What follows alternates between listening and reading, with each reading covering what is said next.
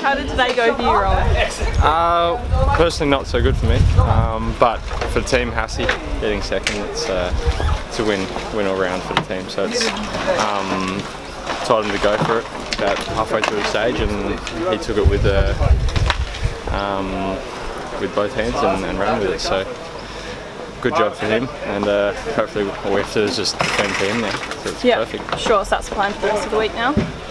Well, yeah, he's the only guy really up there, so there's no point in any of us. Maybe the sprint tomorrow for still, but really the main objective is to keep Hassie in the top 5. Really.